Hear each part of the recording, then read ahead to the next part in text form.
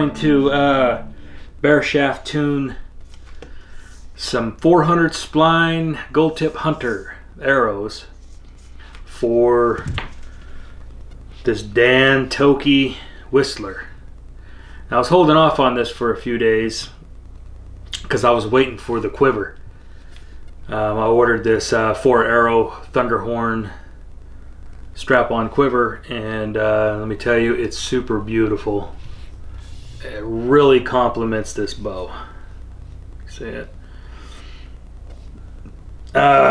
So bow's all ready to go. Like I said, 400 spline gold tip hunters.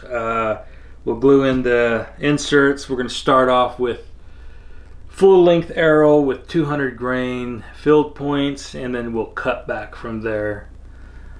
And it's pretty straightforward process, but super important in my opinion. You have straight flying, no feathered arrows out of your bow, at least far back as 15 yards. My opinion, of course. So let's get started. Okay, inserts are glued in, and we're going to take 3. You only need 3 arrows to bare shaft tune your bow. 3 arrows will generally tell you what they're doing, what's going on. And we're going to screw in 200 grain filled points.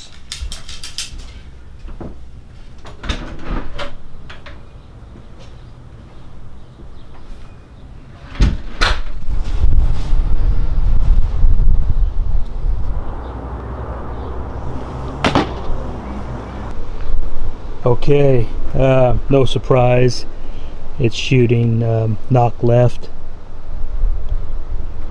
Full length arrow, it's extremely weak, so we're gonna start cutting it down, trying to stiffen the arrow up.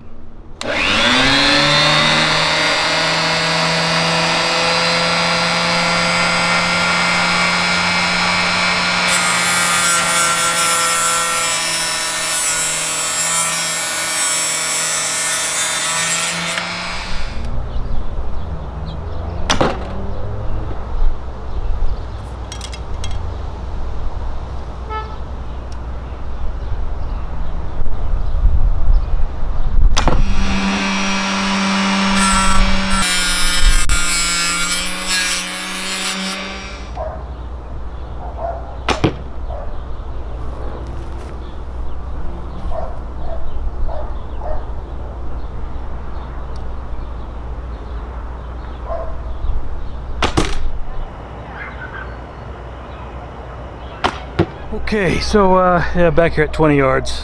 I've been at it for like a couple hours. To be honest with you, it's been kind of difficult. So I lowered my point weight to 175, and I probably cut, geez, probably another 1.5 inches off those arrows. I'm still getting a little bit of a knock high. I don't know if it's just me or maybe I'm getting a little frustrated or something, but they're flying okay. I'll take it down here, take a look at this last 5 that I shot. You know, then again, it could be a lot of the target. You know, I'm shooting them into a 3D. So here's where we're at right now.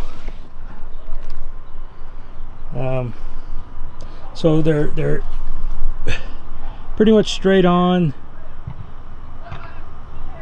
but it just seems like I'm seeing a little bit of you know, up and down in the air, you know, like my knock is too high, but it's not. You know, I've adjusted that, I've tried everything. Maybe it's just, maybe I'm just looking at it too close, I don't know. But I think I'm gonna run with this. It looks pretty decent.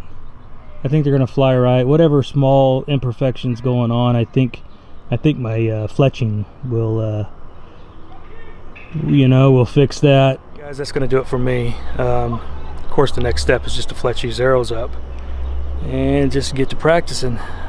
I'll catch you guys on the next one.